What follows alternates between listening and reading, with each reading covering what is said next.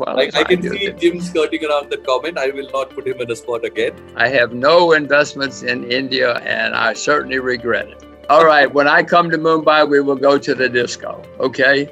You keep talking about the next bear market. If that didn't happen after COVID, when is it going to happen? I don't know when it's going to happen. You watch Business Insider. They will tell you when it's going to happen.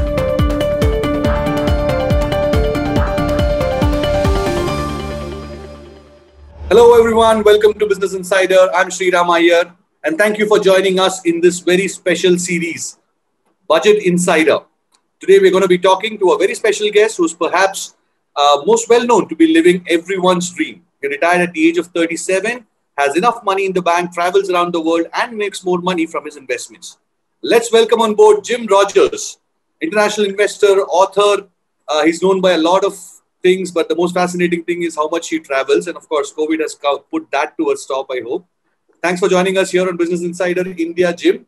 Well, Sriram, I am delighted to be here. I would hasten to tell you that I certainly make a lot of mistakes. I've had some success, yes, but I make plenty of mistakes. And by the way, I'm delighted to see that you've gone on to bigger and better successes since I saw you last. Congratulations. Thank you so much, Jim. It is because of, well-wishers like you. And of course, all the knowledge that you impart in these conversations that we have time and again, that helps people like us grow. I mean, journalists are, after all, we're just absorbing information all the time. And some of the best in the business like you. So thank you again. But I do have...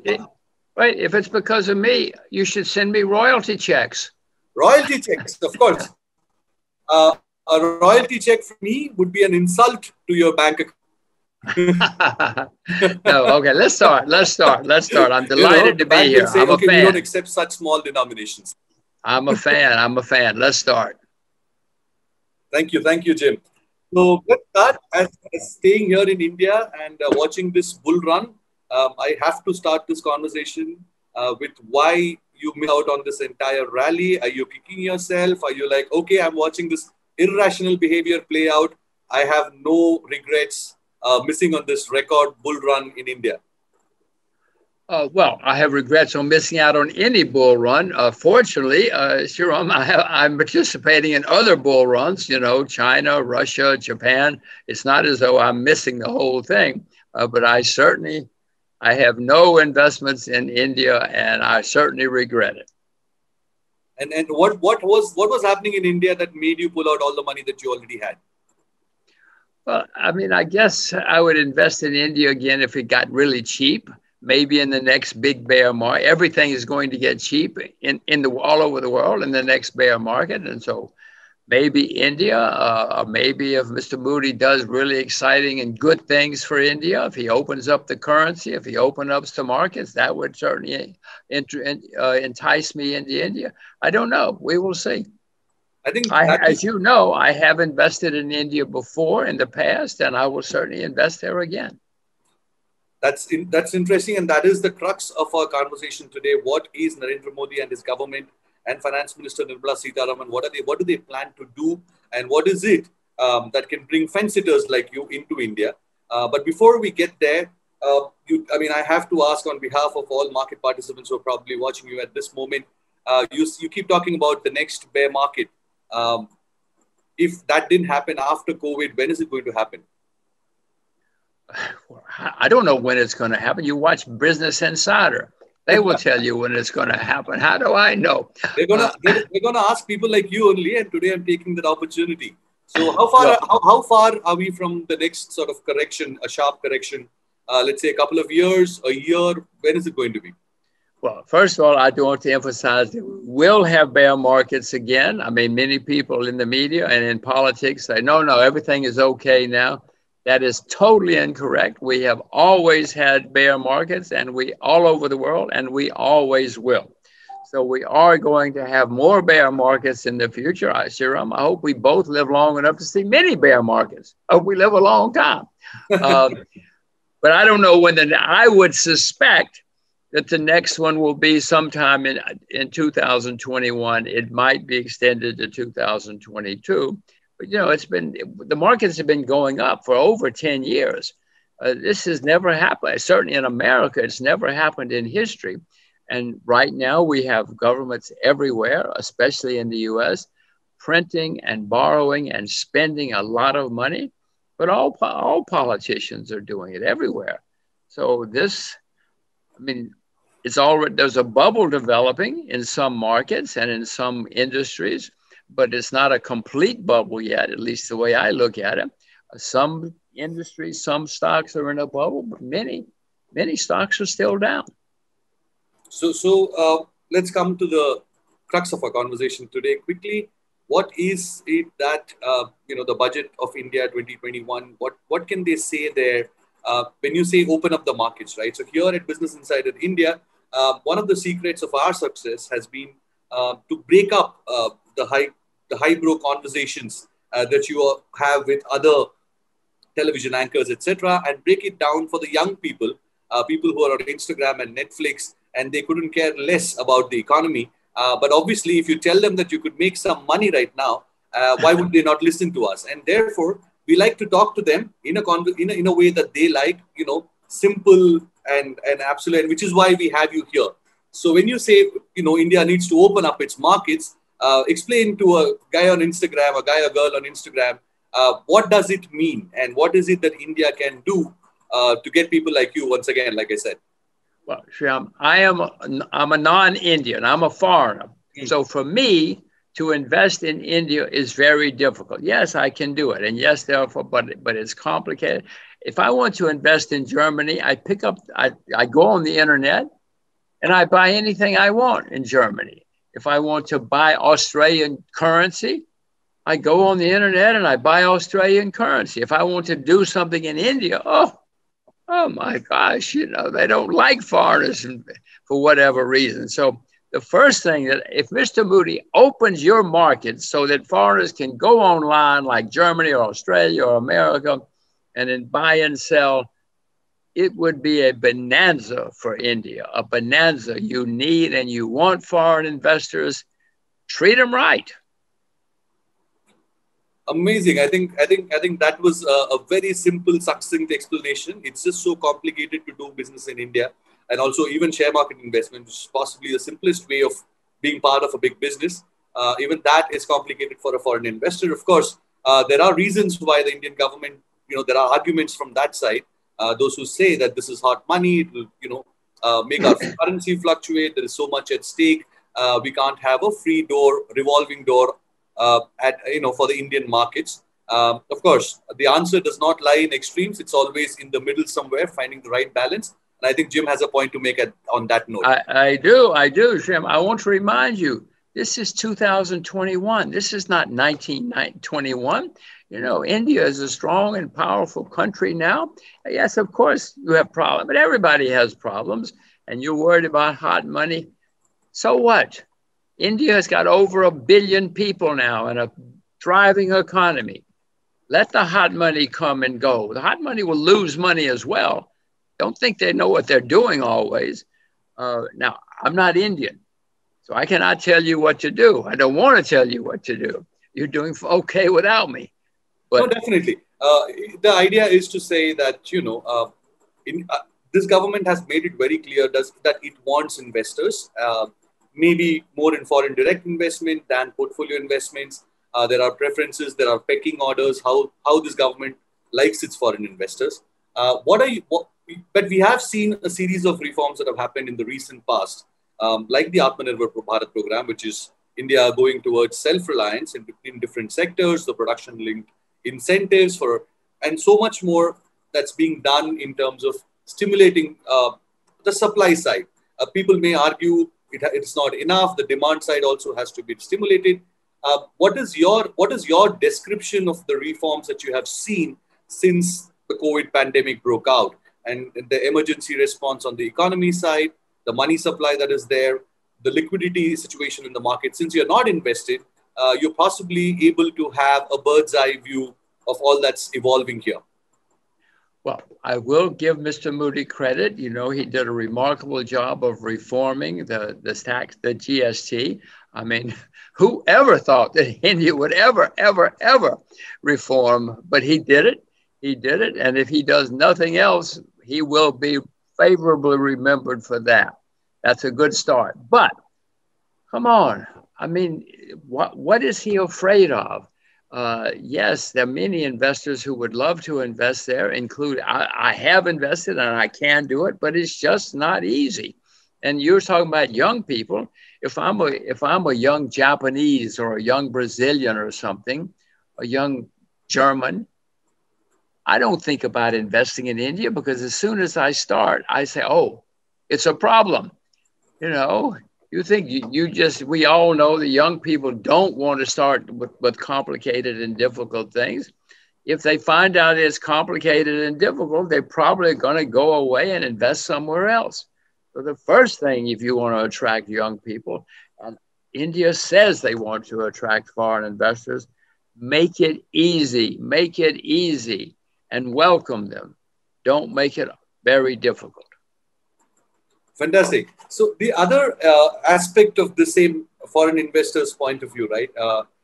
Just yesterday, a big tech investor, an entrepreneur, made an interesting statement, and has been in conversation. In fact, one of our contributors is going to be giving us a piece, an in-depth piece on this as well in the next day or two. You're going to see it on Business Insider. The conversation about is India really that interesting as a market? Yes, it's a $1 trillion economy. You have a $200 billion economy, not a $1 trillion economy. What I mean is, it's a big economy, but if you remove the top 25 to 50 million people, according to estimates, the per capita income goes down from $2,000 to $800. And that's not an exciting, potential for big money to come in. And apparently, a lot of American investors are getting that wrong. People are looking at the top 50 million and making projections based on that. Is that something that you have also experienced? Well, of course. Everybody does the simple way. Most people don't like to really do thorough research. What you just said is actually correct, but it's an argument why you need more investment. The more investment you have, the more the economy will build. Sriyan, I'm not the first, but even Karl Marx knew that you needed capital to build an economy and to build a society. So Mr. Marx got it wrong about what to do with the capital, but still, everybody knows that. And India needs to make it simple. Sriyan, you've heard of Walmart. It's a very large American retailer. Walmart has stores all over the world. They have none or virtually none in India because India makes it impossible. India says, we want foreign investors. Come, come, come, come. The reality on the ground is it's not easy. Now, I cannot tell India what to do, but you call up Mr. Moody and ask him why Walmart is not in India and why they're in many other countries. Walmart did never get to set up a retail chain in India, but it is definitely made a big bet on e-commerce, and that seems to be paying off as well. At least in the short run, there has post-COVID boom in digital economy has helped the company. We'll see how it plays out in the years to come, and I'm not making a very strong statement here only because I don't have the numbers. I don't want to fire off anything that I can't substantiate at this point of time. But yes, there is a problem. And in trying to be protectionist and trying to protect the domestic businesses, the small retailers, the bigger retailers bigger foreign retailers did find it difficult to enter. But Jim, the bigger retailers within India, the giants like Reliance, have had a free run. And honestly, with what JioMart can do, the Facebook partnership coming together of WhatsApp, a lot of people are fearing monopolistic structures getting built around different sectors. Whether the telecom is now down to effectively two players between Reliance and Jio. Vodafone is a marginal player now. Let's say, retail is getting consolidated between Reliance, DMart. Future has just gone sold out itself. So what Is that something that gives you comfort to see monopolies building in different segments? Or does it make you as uncomfortable as it does to me as a consumer? Because I know whatever I make in the shares today is what I'm going to lose as a consumer a couple of years down the line. Sure. You know that competition is good for any economy and good for any society. Protectionism is great for the people who are protected, but for the society and the economy, thousands of years of history have shown that it's not a good way to develop. Bring in new blood, bring in new capital, bring in new ideas. Some of them will fail. Some of them will hurt the existing order. But so what? That's what society and success is all about. Bring in those crazy guys with new ideas and let them do it. And do they have to come from India or do they have to come from abroad? Well, they can certainly come from India, but if more can come from abroad, I mean, there are a billion Indians. So, of course, there's some smart Indians, lots of smart Indians, but there are also lots of smart foreigners, believe it or not. And if they come in, they might stir things up. I know from my studies of economics, history, investing, etc., societies, the more competition, the better. So, but you didn't comment on the monopoly, whether it's building up or not. Do you see that happening in different segments in India? Well, you should read Business Insider. You know as well as I do. You know as well as I do. I can see Jim skirting around the comment. I will not put him in a spot again.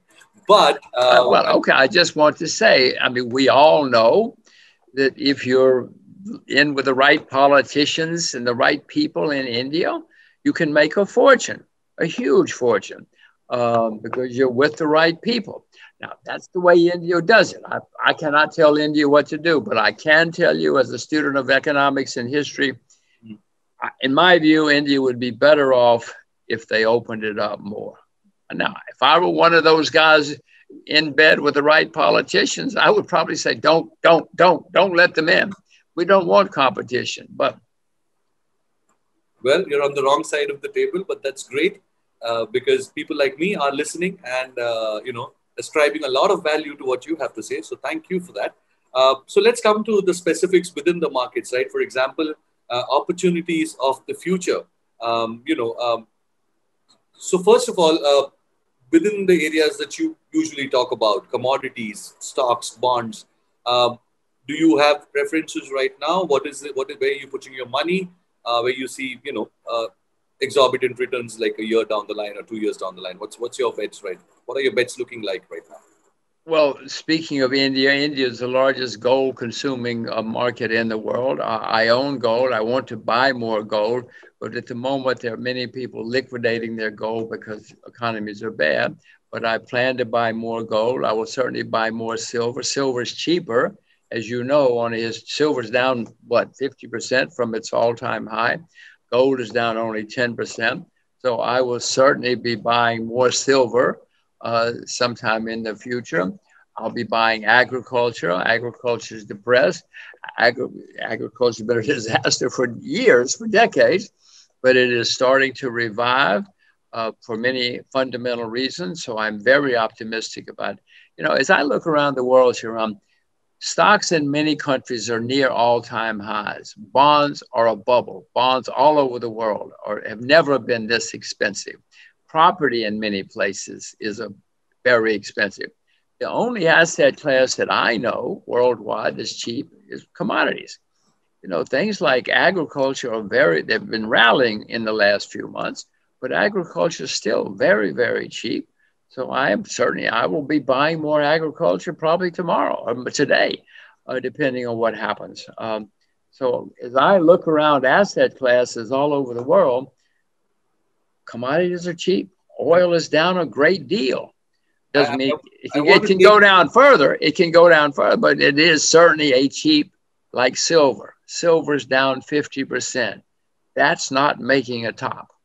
What did it excite you when India passed those agricultural reforms, the 3 laws that have been at a political hot potato, leading to a huge amount of protest?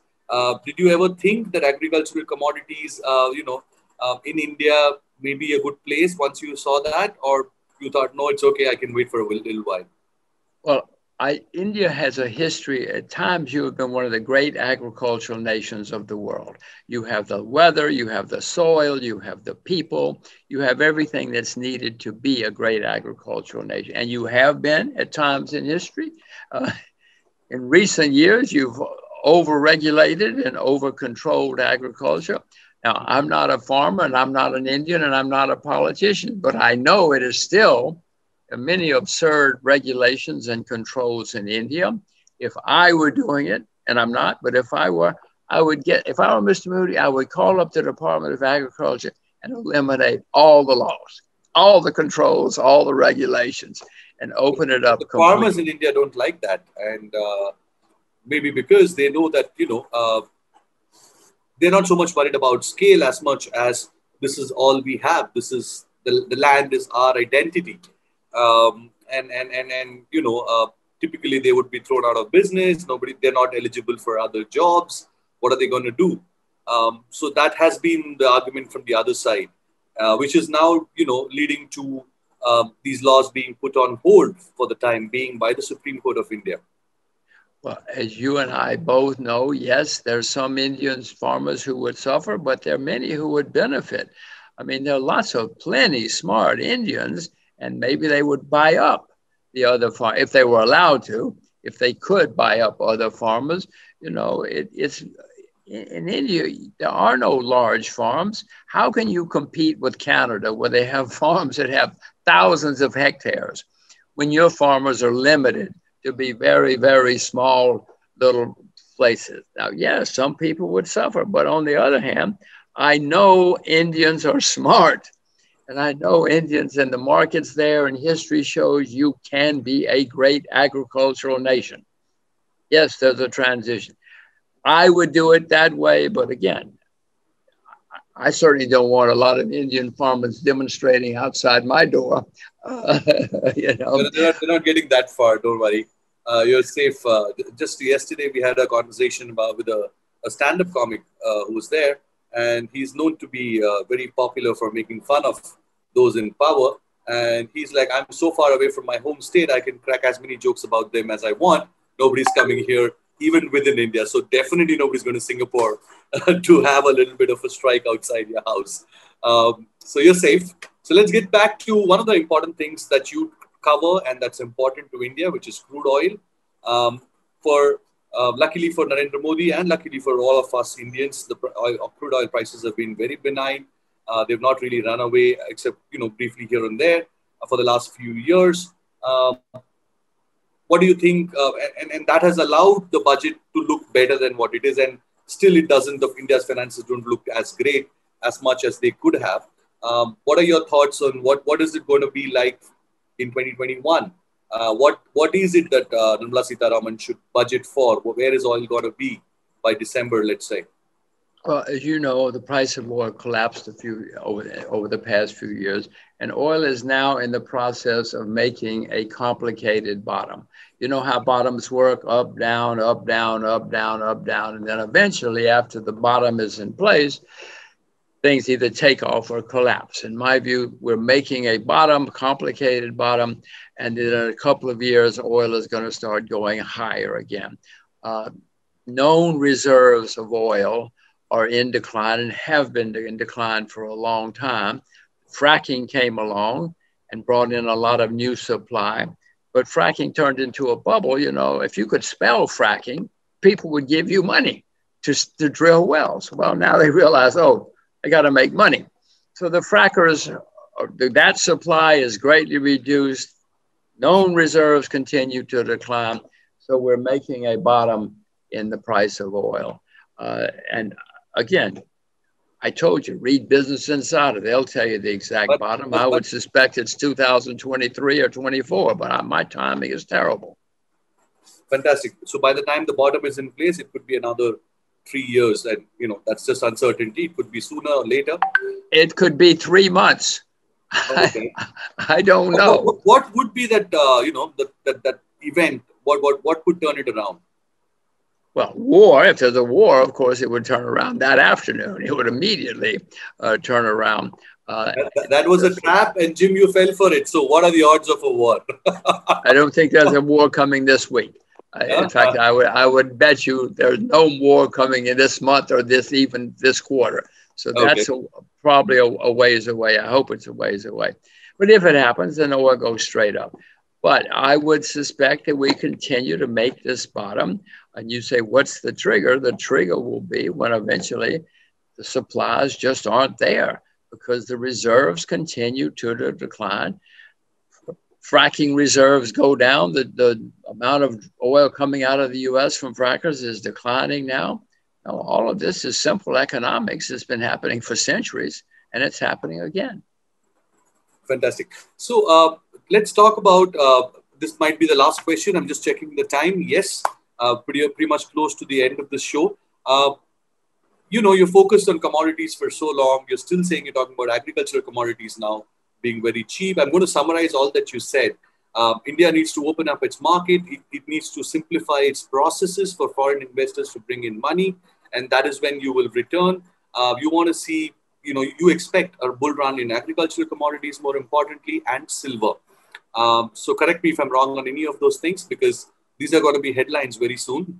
So, and the most important bit is, are you fearing, you know, do you feel the FOMO? This is an Instagram term, fear of missing out, on the tech bubble, tech bull run that has happened over the last few years? And did you invest and make your money? What has been your stance there? Well, bonds have never been this expensive in history all over the world. Interest rates have never been this low in the history of the world. In many countries, interest rates are negatives. This has never happened. So, I mean, in America, in American history, I'll use America, interest rates have never been this low. So this is a bubble. It's a bubble. You know, 15 years from now, we're going to look back and say, oh, yeah, that was a bubble. It's certainly easy to recognize looking back. The bonds and interest rates worldwide are in a bubble. No, I'm talking about the technology space. Your Amazon, Microsoft, here in India, Jio, Infosys, TCS, everything, especially the COVID has put, you know how the Fast and Furious movies, they have to press this button and tech stocks just run away. Those cars run away. The tech stocks have run away like that. And do you think, did you get any share of that pie, or did you not participate at all? Well, I don't like to invest in bubbles. I eventually will sell short a bubble, but I am not, you know, there's some people who are very good at investing in bubbles. They can make brilliant amounts of money. But most people lose money in bubbles. The people who believe in the bubble lose money, and the people who doubt the bubble lose money. So I usually, at this stage, I do not invest in bubbles. Now, if I had bought Apple back then, I'd be very, very happy. I know I would have sold it by now because I can see what's happening. If I had bought Tencent back then, I would have sold it by now because I can see it's a bubble. But if you know what you're doing, and you can play it, bubbles do crazy, crazy, crazy things. And they go to prices that nobody would believe. And then when they collapse, they go to prices no one would believe. But at the moment, I am not in this bubble on either the long side or the short side. Thank you. Thank you. Is there anything that I didn't cover? Do you have a parting piece of advice for young investors who are watching Business Insider? I would hope that Indian tourism is going to be a great area of the future. India should be a great tourist nation. It is already. It could be even better. And I hope that I can find some opportunities in Indian tourism because Asian travel is going to be one of the great markets of our time. The Japanese, they already are, but the Chinese, the Koreans, everybody. So if you can and that is also a space, aviation, hospitality, all of these stocks are now available very cheap. And I guess that's why they got your attention. Well, but India has to make it more welcome. You know, if a foreigner goes to the Taj Mahal, a foreigner has to pay a much higher price than an Indian. Now, that's India. If that's what India wants, it's okay. But foreigners know that. if you make foreigners welcome and give them many opportunities, India, my gosh, I have traveled around India a few times. It is an astonishing. I tell people all over the world, if you can only visit one country in your life, you should visit India. The people, the natural sites, the man-made sites, the food, the religion, everything. Unbelievable. It's the greatest tour, could be and should be the greatest tourist nation in the world. But somebody has to make foreigners more welcome. You are definitely welcome in Mumbai. I will be there, and I'll make sure that you have the time of your life. And you will never know where foreigners had to pay more. So I foot the bill. Well, all right. When I come to Mumbai, we will go to the disco. Okay. Absolutely. Look forward to that. Thank you very much, Jim. That was a fascinating chat. And we hope to have you again on Business Insider very soon after the budget is over to ask you whether you were happy with it or not. Did you get what you did? Did you get what you wanted? I'm guessing the answer is already a no, because there seems to be no such hurry or intent in welcoming you. But hopefully we'll see that sooner than later. Thank you so much. See you next time. Watching this broadcast. This is Sriram Iyer signing off. Bye-bye. Thank you.